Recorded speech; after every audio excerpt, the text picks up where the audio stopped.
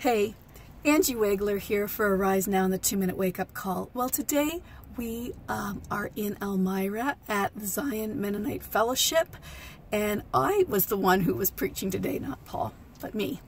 And I think it went well, and I was talking about freedom. Freedom is the utmost importance, and just a little nugget from today. I was talking about Gideon. You know, in Judges 6, when we find Gideon and the story of Gideon starts, he is in the wine press. Yes, he's in the wine press, and he is threshing grain there because of the captivity of the people, because they were overrun by the enemy, and he was hiding out in that place, doing his work so that he was scared and he was afraid. And in that place, the Lord meets him. An angel of the Lord came and spoke to him and called him out. He called him something that he didn't realize he was. He said, God is with you, mighty warrior.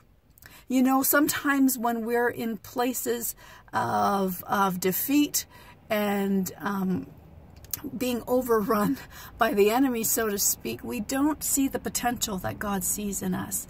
And Gideon was told to go, and God was going to be with him. He said, go with the strength you have. You know, sometimes we're just a start, and God is with us. And you know what? If you don't feel like God's with you today, I invite you to ask him to reveal himself to you. Gideon asked for a sign. He says, if your favor's on me, I want a sign. And God gave him a sign.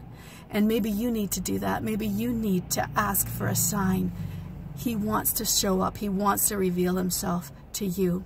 So I invite you to think on that. And until we meet again, stay awake and stay alert.